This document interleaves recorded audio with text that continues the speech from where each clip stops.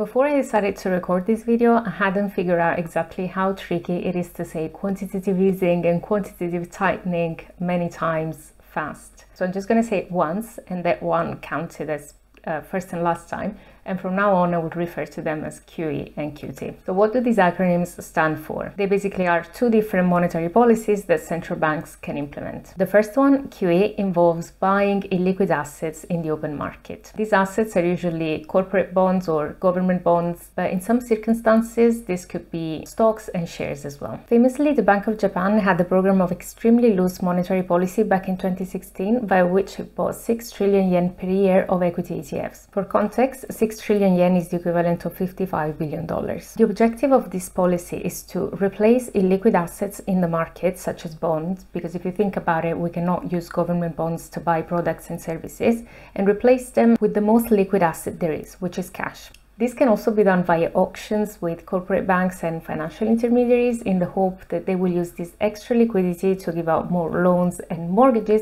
and in this way stimulate spending, stimulate economic activity, and so on. So with QE, central banks want to increase the money supply. And this is done when an economy runs cold, meaning that it's not growing or is growing below potential, and inflation is also very low. Central banks do want to keep some level of inflation, usually around 2%, but they want this to be stable over time. The reason why a little bit of inflation is a good thing is that if we don't have any inflation or any inflation expectations, we as a population stop spending because we're hoping to get a better deal in the nearer future. And this is especially true for big transactions such as buying a car, buying a house, etc. And central banks don't want this.